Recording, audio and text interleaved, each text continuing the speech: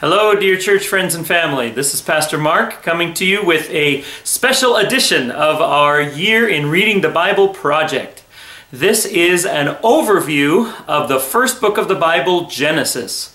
This is kind of like a supplemental video because there are some details that I may mention here that don't go with any one particular chapter that we'll be reading throughout the month, but wanted you to have some background information so that you can understand and make the most of your reading of the book of Genesis. Genesis, as you probably know, is the first book of the Bible, and its name, Genesis, means beginning or origin.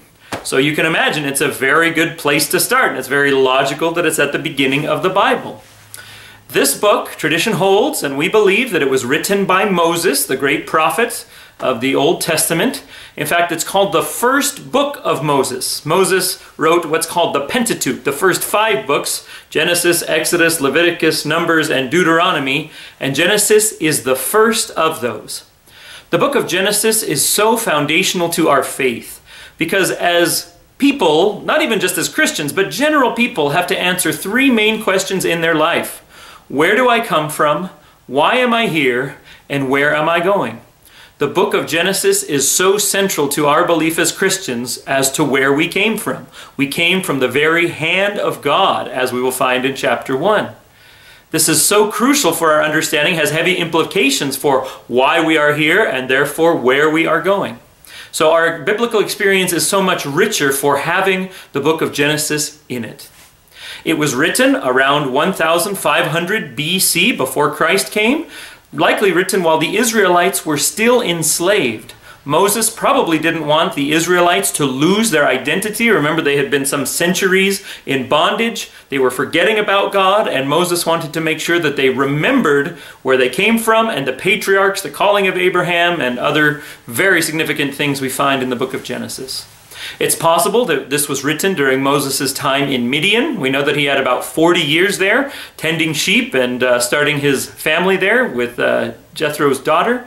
And it's likely that he wanted to commit to paper the things that he had been taught in his childhood. You may remember that his Jewish mother taught him, even though he was being brought up in the king's court of the Pharaoh there in Egypt. So several big concepts that we will see in the book of Genesis. First of all, the stories of creation and the flood, hugely important to our understanding of the world as it originally was intended to be, and then what happened with sin, and then a great catastrophe, a judgment of God that brings us to the world where we see it today. We also see the Tower of Babel, which explains the diverse languages we see around the world. And then we get the stories of the patriarchs, Abraham, Isaac, and Jacob.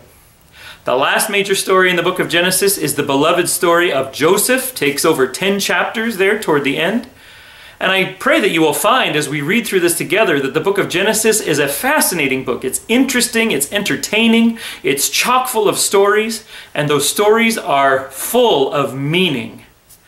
This is an account of God's first interactions with people. And if you imagine that the Israelites basically only had the book of Genesis with them as they went out into the wilderness, it might have been their basic textbook for understanding who they were. And it still does a lot of that for us today.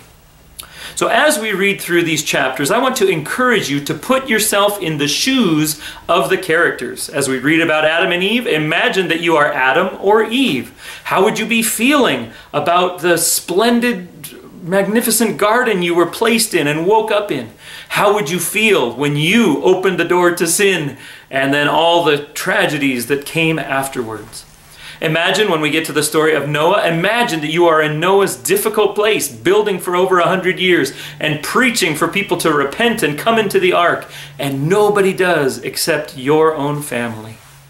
Consider Abraham. Put yourself in the shoes of Abraham. A voice comes to you and says, Abraham, I want you to leave your father's house and go where exactly?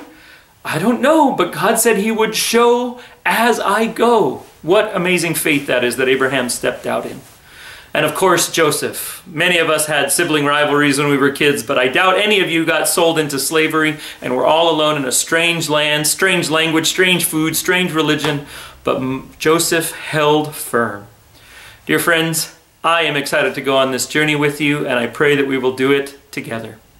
Some things that could possibly enhance your journey through the book of Genesis is you could actually journal about these things. You could give it a first-person point of view. You could journal your thoughts and your imaginations.